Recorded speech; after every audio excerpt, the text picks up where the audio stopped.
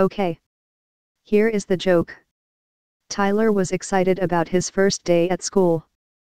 So excited in fact, that only a few minutes after class started, he realized that he desperately needed to go to the bathroom.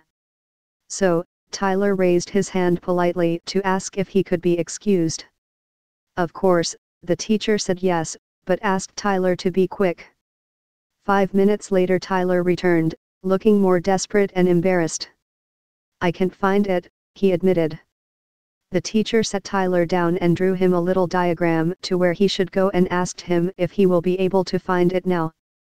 Tyler looked at the diagram, said yes and goes on his way. Well, 5 minutes later he returned to the classroom and says to the teacher, I can't find it. Frustrated, the teacher asked Tommy, a boy who has been at the school for a while, to help him find the bathroom.